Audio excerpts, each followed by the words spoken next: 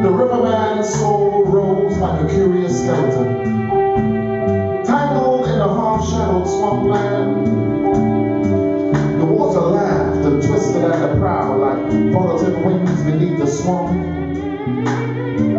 The white fire dwindled from his hideous roar, like a bird of spirit and space, trapped in the kinship of coincidence.